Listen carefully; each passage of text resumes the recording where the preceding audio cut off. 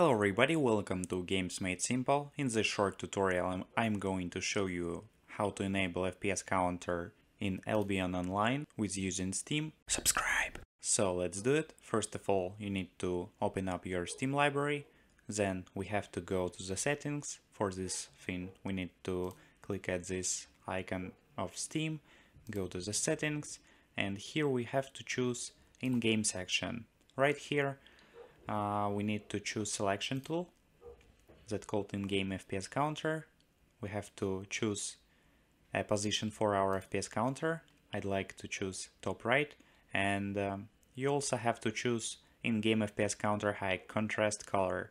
It will make the font green. So after this you can launch your game and you will see FPS counter in the right top corner.